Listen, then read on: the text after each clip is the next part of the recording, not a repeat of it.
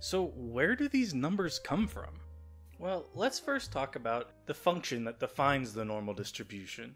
So for any normal distribution, the mean is represented by mu, and the standard deviation here is represented by sigma.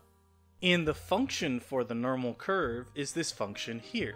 And notice that my only variable here is x. Mu, sigma, e, and pi are all numbers, where mu and sigma will be given to us, they're our mean and our standard deviation, and x is the only thing that's a variable within this function.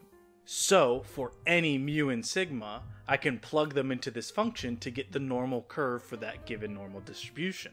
So let's just say that my mean is 0 and my standard deviation is 1.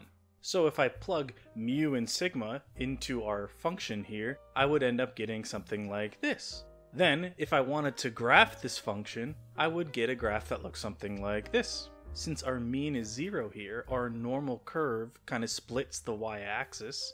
And then the standard deviation kind of defines the spread of our normal distribution. Now, the normal distribution represents a continuous probability density function.